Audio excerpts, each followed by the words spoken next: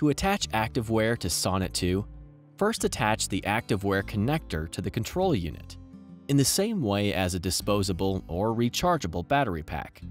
Slide the cover over the connector and lock it into place.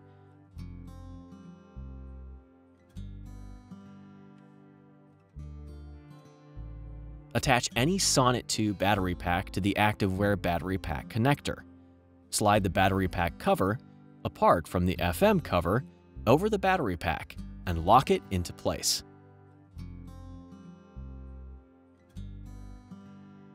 Slide the silicone ring of the attachment clip over the battery pack cover. The hole in the attachment clip should snap onto the button on the battery pack connector. The battery pack can now be clipped to clothing. Alternatively, the Huggy accessory can be used to attach it to clothing, particularly useful for children.